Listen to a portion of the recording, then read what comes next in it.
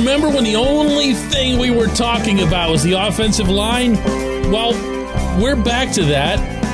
They're back to that. And now it's just a matter of figuring out, A, what's wrong, and B, what to do about it. Good morning to you. Good Tuesday morning. I'm Dejan Kovacevic of DK Pittsburgh Sports. This is Daily Shot of Steelers. It comes your way bright and early every weekday. If you're into hockey and or baseball, I also offer daily shots of Penguins and Pirates that I hope you'll check out. Your football team was back on the field practicing yesterday over on the south side. I went over there myself to just kind of see how things are going. Not so much on the field, but more off the field. How the players are reacting to the opportunity that gets presented with a bye week to reset, to recalibrate both physically and mentally, but also, the kind of important task of playing the final 9 games in this case. And the guys that I focused on, predictably, were the offensive linemen. I'm kind of into this, and it's kind of important for this franchise. They need to find out what they have, whether they can trust the players that they have, whether they can trust the coaching that they have in Pat Meyer. And it's a tough read right about now. These guys acknowledge that they can be better. They acknowledge that there are some ugly mental mistakes that they're making. But then when it comes to talking about what it is that's wrong and how it can be addressed, every last one of them in my talks with them yesterday used the word accountability, which sounds great. What does accountability sound like when I say it to you? Fire Matt Canada, fire Mike Tomlin. That's what we think of when we think of accountability, or even at the player level, losing a starting job. But they don't have other players to put in those jobs. They just don't. Look at the depth chart on the O-line. Tell me which player you would plug in for someone that you'd take out. Go ahead and take Dan Moore off a left tackle and tell me who you would trust out of who's here to protect Kenny Pickett's blind side. Take Kevin Dotson out. Tell me who you'd plug in.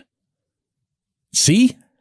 So the goal here, at least for the remainder of the 2022 season, needs to be for them to get better, for them to keep working to become a more cohesive unit. So what does this accountability thing mean? After Mason Cole had used the word with me, I responded with exactly that. Yeah, I think offensively we're just looking for an answer, right? We've been doing the same thing and just haven't had success. So trying to do whatever it takes to win, whether it's schematically changing, philosophically changing, whatever it is, we're looking for those answers. And I think we had a good bye week and a good understanding of what our goals are for the rest of the year. And I think we're going to hold ourselves more accountable, and coach are going to hold us more accountable. And what's that mean? I just think everyone interprets that all kinds of different ways. Yeah, I think for us offensively, just when guys aren't doing the right things, they got to be held accountable. I think we've had way too much of that in our offense the first 8 weeks, and so having that change is huge for us. Did you get that? I mean, I didn't really, to be honest with you. And in the moment, I guess there's 700 follow-ups that I could ask or whatever, but there's also a line between what they're going to be willing to tell you and what they aren't going to be willing to tell you. But it wasn't a whole lot clearer with anybody else, so I'm not sure that it's all that clear to begin with. What can you expect at Point Park University in downtown Pittsburgh?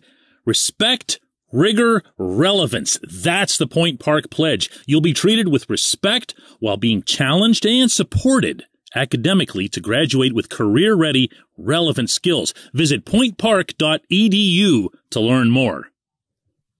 If your offensive line leads the National Football League in illegal man downfield penalties, and the Steelers actually do, then the simplest form of accountability would be to say, hey, if you make another mistake like that, you're just going to sit. We will put John LeGlue out there. We will put J.C. Hassenauer out there. We'll do that because we can't afford to have these penalties that knock you back time and time again within an offense that has a very hard time gaining positive yardage. And I'll ask another question right here to this whole scene, and that's this. If they're asking the players for accountability now, what the hell was in there before? You know what I mean? Like, what exactly was the vacancy? Were players not being properly admonished or instructed as it relates to illegal man downfield or holding or whatever else you have, and they get all kinds of penalties?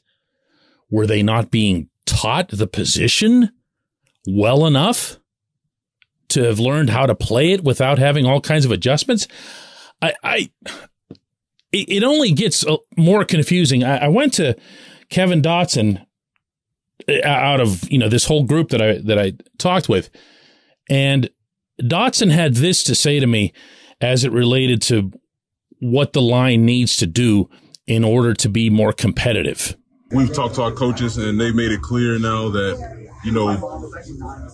the coaches we're going to do exactly what the coaches say, and we'll go off of, if we give all 100% on what the coaches say, then we'll be good. I think we're doing too much as players, playing too much outside of our helmets. So, we think about stuff that the coaches should be thinking about. Now, see, that's another wrinkle right there. The coaches want to apparently simplify the playbook and clarify what exact goal they hope each player achieves on each play without having them worry on the field about strategy this and sliding over to help this guy and whatever else. That makes sense.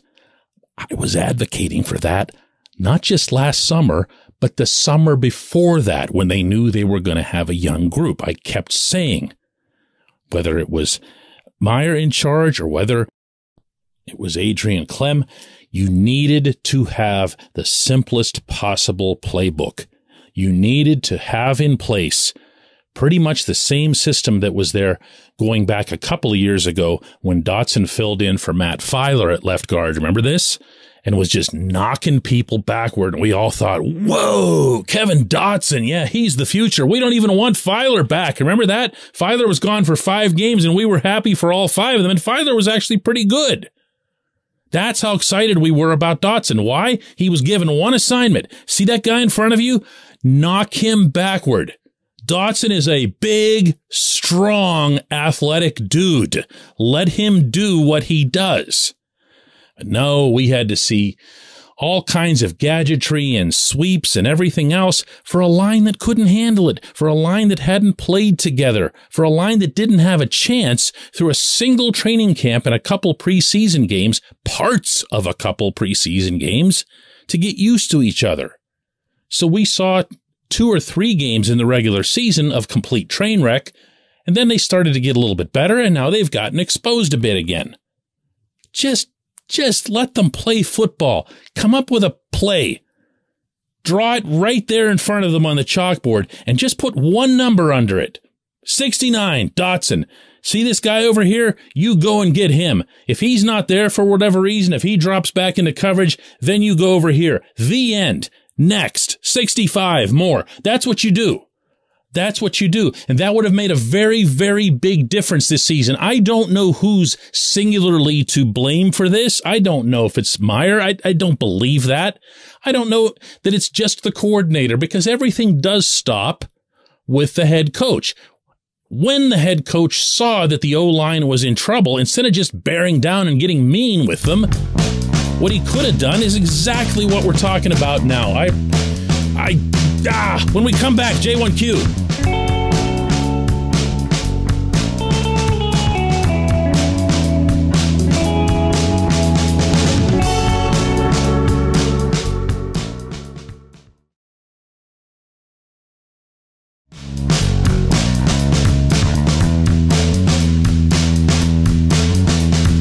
This portion of Daily Shot of Steelers is brought to you by our friends at Mike's Beer Bar.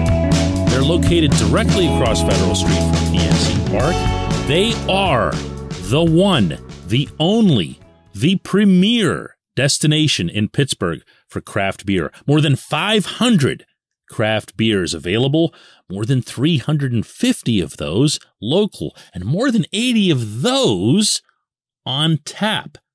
Mike's can't be topped, not for beer, not for the awesome kitchen and menu that's available, and not for all the special events that are going on there. Check them out online at mikesbeerbar.com. Mike's Beer Bar, right across Federal Street from PNC Park. And today's J1Q comes from Randy Waddell in Boston, and Randy says, DK, how do I go about reconciling what the heart wants, a Steelers win every time they take the field, with the knowledge that every additional loss brings them that much closer to procuring a true difference maker in the upcoming draft? Randy, no! Everybody who's thinking this way, no! No, no, no, no, no! The Steelers are not going to make the playoffs, okay? Let's start with that. That means they're guaranteed to have a pick pretty much in the upper half and probably even a little bit higher. So the difference maker that you think might be available to you probably is anyway.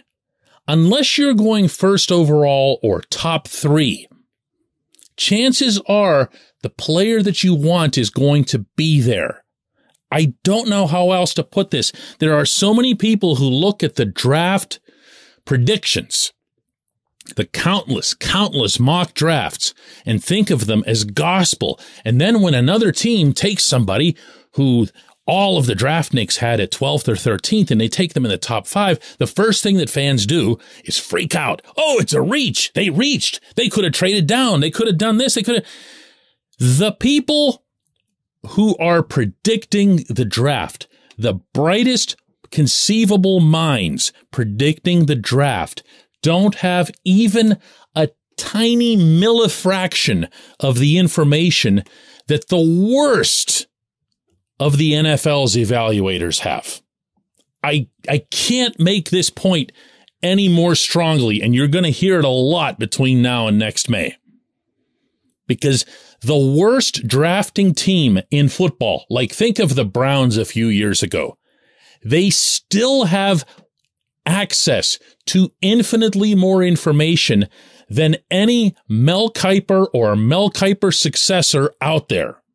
They just do, for a zillion reasons. Doesn't mean that they're smarter, doesn't mean that they'll get them right, but they have access to more information. Not just what's available on film, but also as it relates to character and so forth. There's tons and tons and tons of it that never becomes public. As a result, the order of the draft is never, ever, ever correctly predicted by anyone. So if you're in the low teens or the 11s or 12s or wherever it is that the Steelers might end up, they're going to get their guy. Add on to that the Steelers are not, I don't believe anyway, going to draft a quarterback. That'd be weird. And they're not going to draft a running back. That'd be psychotic. So a couple of the more, especially quarterback, obviously, running backs in the first round aren't much of a thing anymore, unless it's a, Saquon Barkley type. But that takes off the table picks that they wouldn't make anyway. You're going to see a quarterback or 2 or 3 or 4 go before the Steelers' turn. So they really have a good chance of getting their guy anyway. In the interim, Randy and everybody, it is so much more important for this football team to improve, to show general improvement, to show individual improvement. Why do you think I'm focused so much on the offensive line, particularly the left side? The reason is if Dan Moore and or Kevin Dotson shows well for the remainder of the season, if we stop talking about them as if they're already busts, if they straighten themselves out, that's a heck of a thing for this franchise, because then it means you don't have to go and draft somebody. I know. You still want to and everything else, but hear me out here. The more of these holes, these apparent holes that are in place right now can be filled, the more comfortable the draft process can be, meaning you actually just go and get the best player regardless of position. And from there, the more realistic the free agency process can be. Because now, again, instead of looking at 7 or 8 vacancies, you might just be looking at 4 or 5. If only a couple of guys step up over these last 9 games, it's going to be worth so much more to the Pittsburgh Steelers in 2023 than anything that could happen in the draft. Oh, we've got to bury this one, people. I appreciate the question. I appreciate everyone listening to Daily Shot of Steelers. We will do another one of these tomorrow.